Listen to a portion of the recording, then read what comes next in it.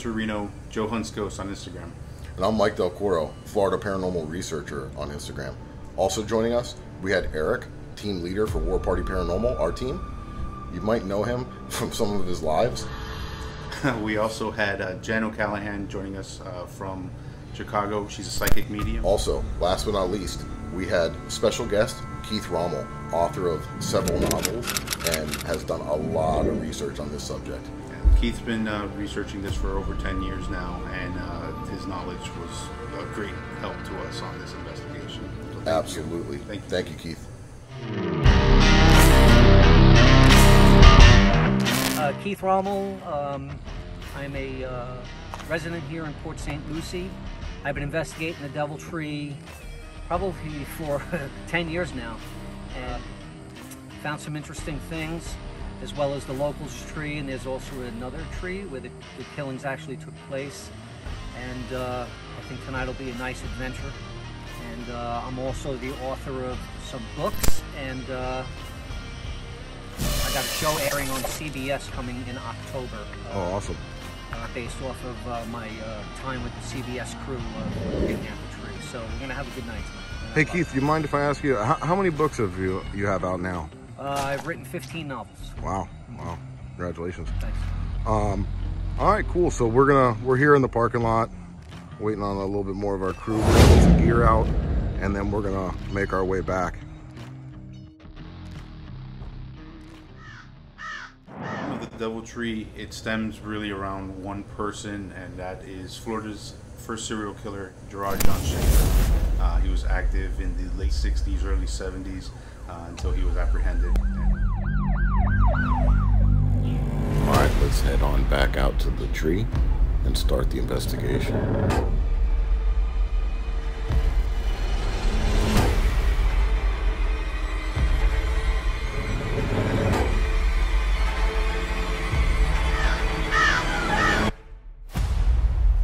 You have people that are coming out here for curiosity, right? When you say curiosity, and then you would also say that people are coming out here for nefarious reasons. And then you have people that are very angry that people come out here to look. And I, kind of went back and forth with some people on that too. Meaning, you're drawing unnecessary attention. Listen, whether or not I come here makes no difference. There's thousands and thousands of people that come here a year. The curiosity, the lure, the pull, it's always going to bring people out here. At this point, we thought it would be a good idea to test Jenn's abilities, so we let her lead the way. Remember, she has never been here before, never heard about this case, or been to this park. Right here, you can see her stop and start to lead the way down the trail we're located.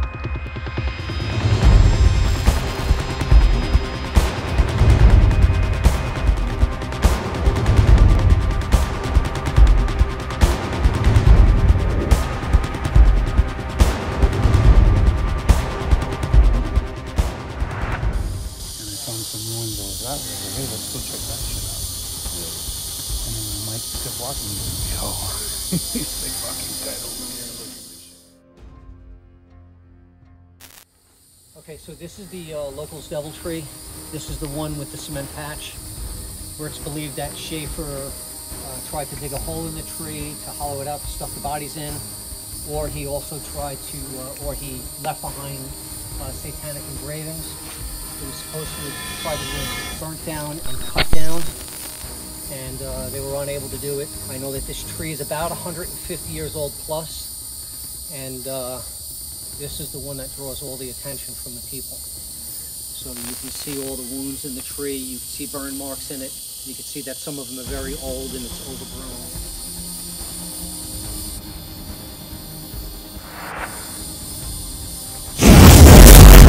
So Keith is now going to go ahead and take us back to the tree and the area where the killings actually happened.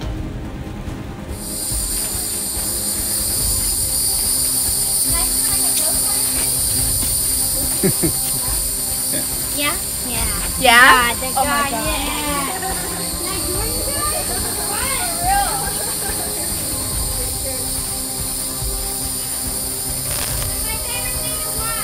Here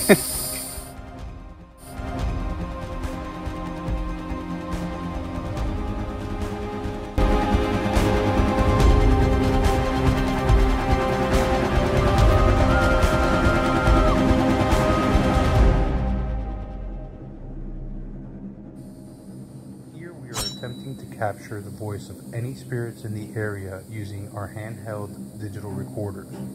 This is called electronic voice phenomena, or EVP. Hello, my name is Eric. Got Mike, Joe, got Jen back there, and I think you know Keith. You know we're coming here to talk to you.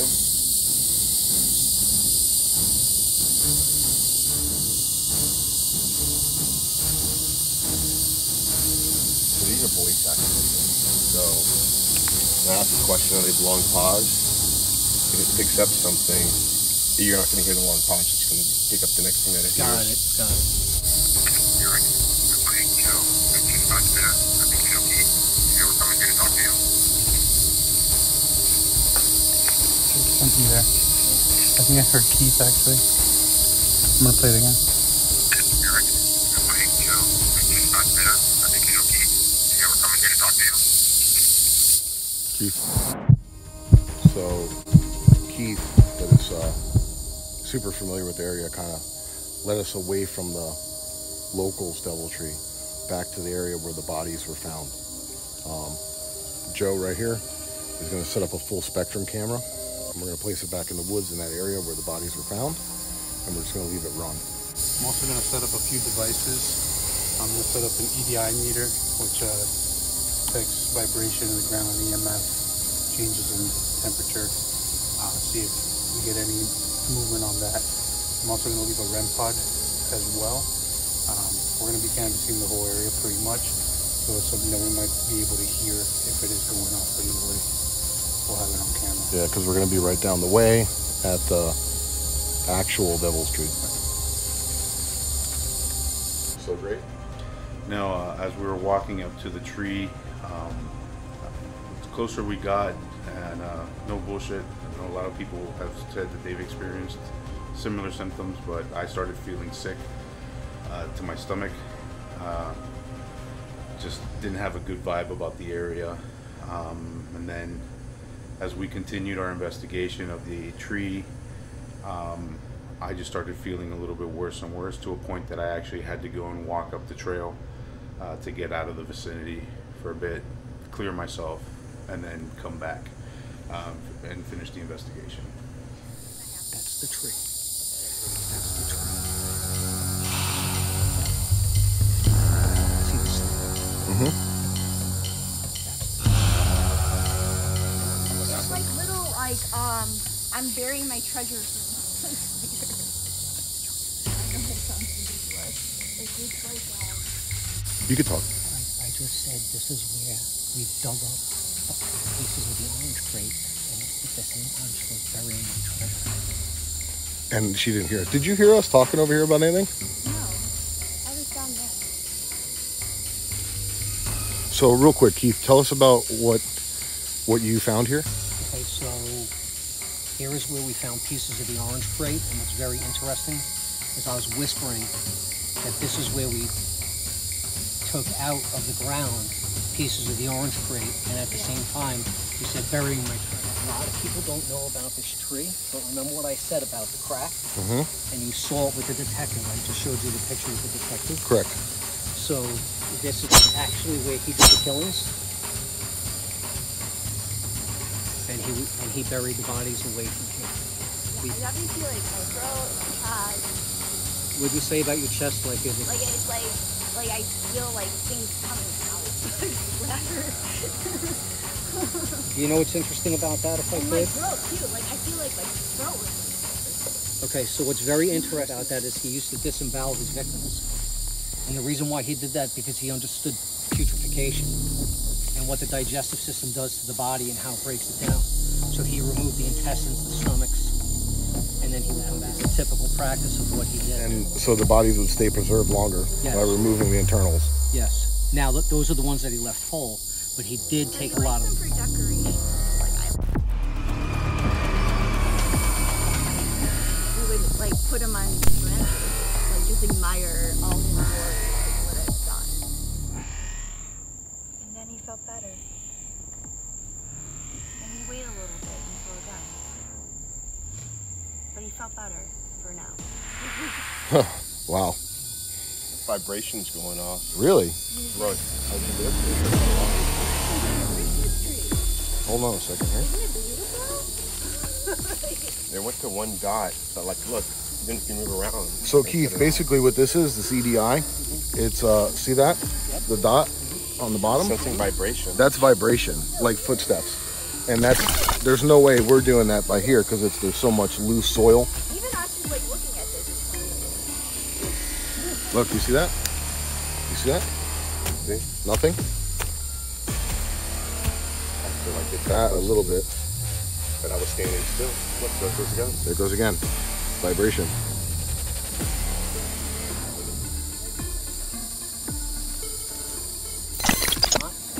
Because Like, if you didn't look like you didn't do this, then You know what, Keith? You know what? she's saying, What she's saying there right now is what I remember from doing a little bit of research that I've true. done. That she's hitting him right on the head right now. he would pick up hitchhikers and say, "This is what you get for being a hitchhiker. This is what it's dangerous. You you're can't like, do this. are This you is your having fault." leftover, they're going to hell. Oh, cat ball. Is that confirmation that you need help? Oh, cat ball. Is that confirmation that you need help? Can you light up another one? Can I ask you a question? I've been here a lot. You might recognize me. The sheriff's deputy that came out here, and he was trying to find the remains of your body. Was he ever close? You know how you're picking up something on this? See the red flashing light? When it's flashing steady, it's not getting anything. But when it's unsteady, that means it's picking something up. Okay. So it's got a built-in REM Get pod. close to my antenna. This will go off. You can touch it.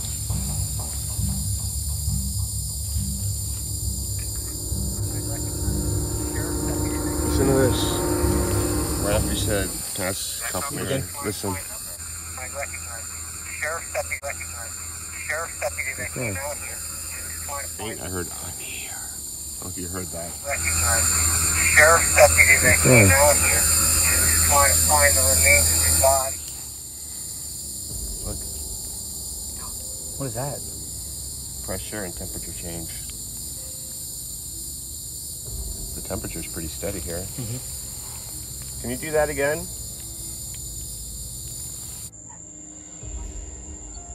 Oh, oh. REM pod. Can you do that again for us?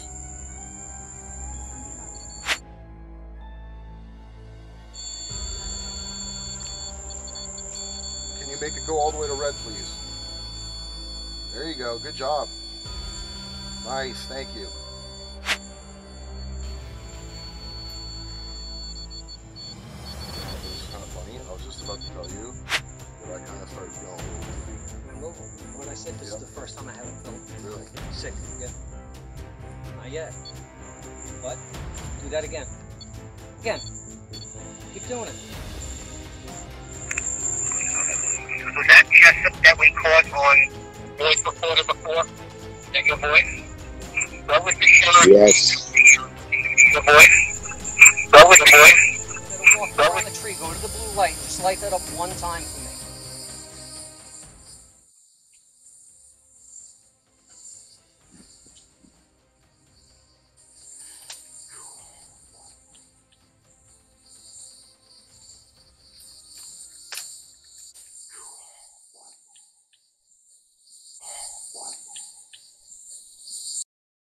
First time that I'm doing a live paranormal investigation, and some of the things that we're picking up in the activity that we're getting is absolutely amazing.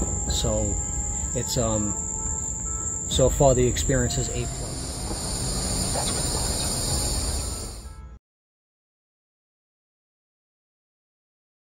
Found a lot of the body parts. Not all of them, because there's still some that they never found. We have some gear set up back in here. We got a REM pod, a mel meter. Is there a couple cat balls back there, Joe? A couple cat balls. REM pod and And an EDI. So we're gonna do a couple EVPs here and see if we can get anything. Do you guys want to do one in there? I want to go in there. Yeah. I do. I do too. So you're gonna go off it.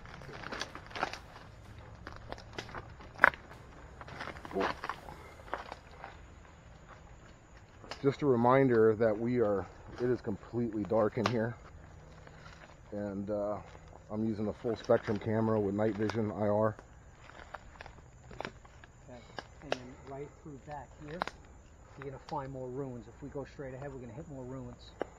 So this is the area right here where we got the gear set up, Keith? Yeah, this is the area that the bodies were found in here. All right. Now exactly where, I will say this. Let's say that it's like, Oh, REM. they know. So is that it's right? all in here. It is? Okay. All right, so let's kill the lights. Let's be quiet and let's see if we could do a little EVP sesh. I'll record while you're recording. During part of the investigation, when we were at where the bodies were discovered, Joe stumbled. I thought he tripped over, where there was a lot of foliage. We couldn't see. It was complete darkness. We had just our night vision cameras to kind of see what was going on. And I thought he stumbled on something, and so did Keith. Take a look at this. I'll try something. Is there anything here that's like magnetic, like that? What was that? You alright? Scare you? No, not that. What? You tripped? No. You Saw a alright? person right here. Get the fuck out of here. My arms, I wish I could show you my fucking arms right now. I was filming with the full spectrum. Did you just touch him? Like literally, right fucking here. Light that up if you were touching him. Now I really want to go check this SD card. Okay. Well, I was filming and pointing right at you. I thought you tripped. No. That's what I thought too. I thought he stumbled. And the REM went off as you As did. he was, yeah. And then I was like, wait a minute, that's like, is that a proximity thing? The REM? Yes. Yeah, but Okay. He was too So far he away was from way it. too far. Okay. Look how close I gotta be. Yeah. So he was way too far. Happened to glance over to my left, and maybe arm's distance away from me, I saw the figure of a woman. I knew it was a woman. She had long hair.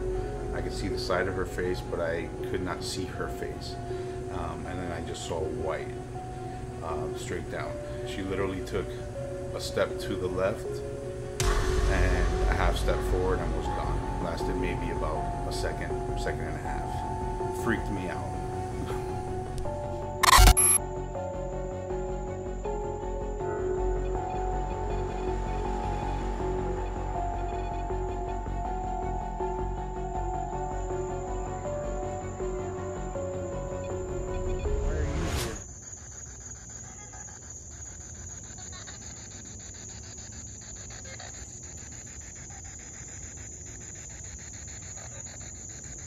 Brought in.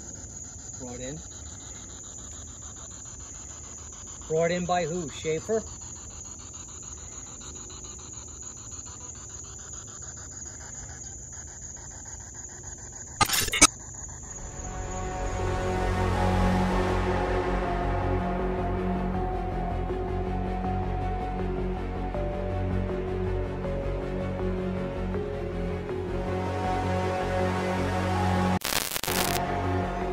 Our video. We just want to take a moment to thank everybody for watching, and we appreciate all your support.